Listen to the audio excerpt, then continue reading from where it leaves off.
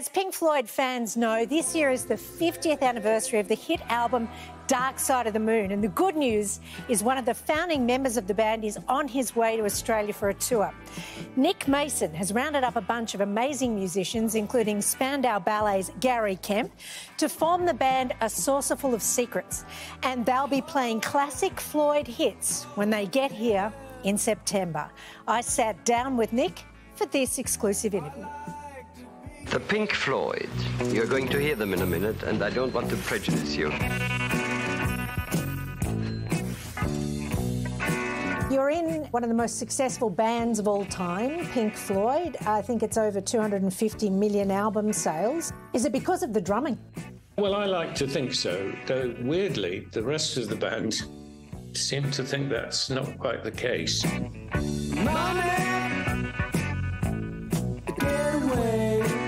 But we can put them straight on that because there's no egos there to contend with whatsoever. Have you always enjoyed being part of Pink Floyd?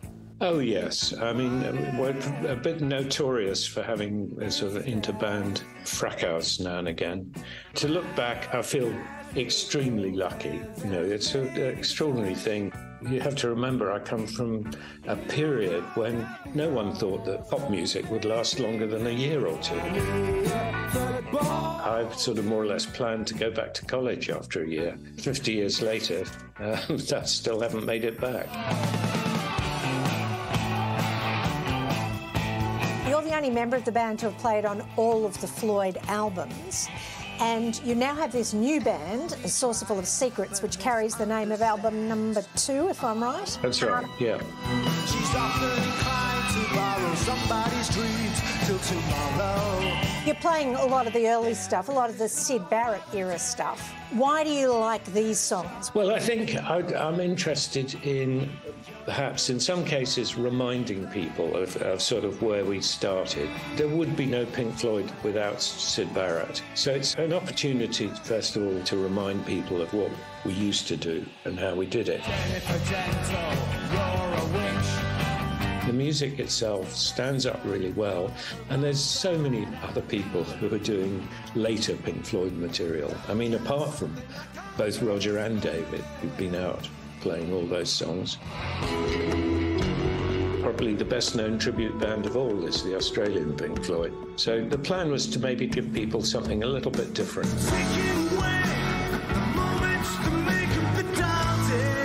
Are you fans of cover bands like that, and particularly, as you say, the Australian ones? Do you think they do a good job? Oh, they do a fantastic job. It's really annoying.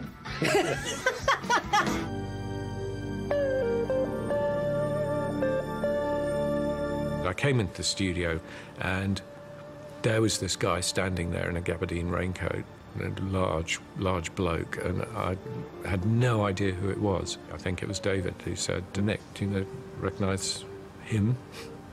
I looked, and I think I either shrugged my shoulders, or at some point Dave sort of put me out to my misery and said, it's Syd. What are your memories of Syd, and how did you say goodbye to him in your own way? We had no idea really how to deal with someone who was having that sort of breakdown. I'm going to play another one first in E. There's only 3. It's still not quite clear what really went wrong with him. There's still a belief that maybe it was LSD was part of the problem, or it could just be that that was his mental makeup. Our idea of Syd having a problem was to give him a day off and then go back to work, which was absurd now, looking at it. We dealt with it very, very badly, really, but we just didn't know any better.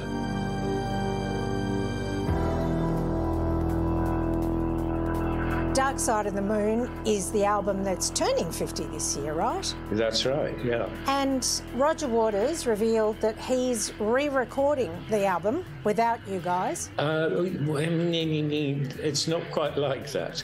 Oh, fill me in. I've actually heard some of what Roger was doing, and it's not a remake of the existing record. It's actually far more interesting than that.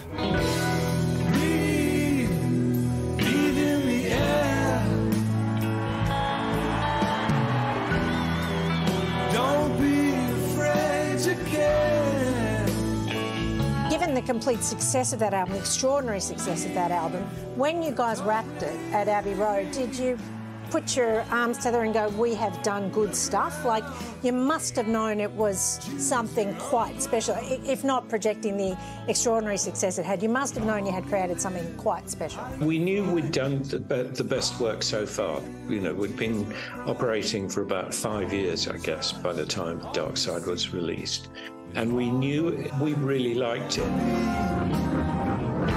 But of course, after 5 years, you know pretty well that that doesn't guarantee that the record will sell. And then one day you find 10 years have gone behind you. No one told you when to run. You got on so beautifully well there from all reports, but these days it would be safe to say, well, just at this current time, that Roger Waters and Dave Gilmour relations are a little tense between them. But you seem to be Switzerland. You seem to be able to be okay with both of them. Well, someone said, are you the Henry Kissinger of rock and roll? I said, no, I'm more sort of Neville Chamberlain, peace in our time. This is wrong. We should rise up. Or just change the name of the band to Spinal Tap, and then everything will be hunky-dory. Do you talk to them both regularly? How does it play out? I talk to them irregularly. Right.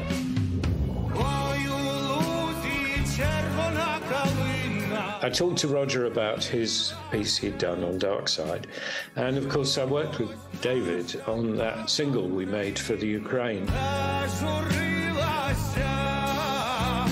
I can't let you go without asking you about your passion for cars. Wow, look at this. You own a Ferrari GTO 250. Did you buy that with your Dark Side profits? Is that right? Yeah. Good purchase. What's it worth now? $50 million or something? I can possibly comment on that. You have to Google it. Nick Mason, thank you so much for your time. Really appreciate it. My pleasure.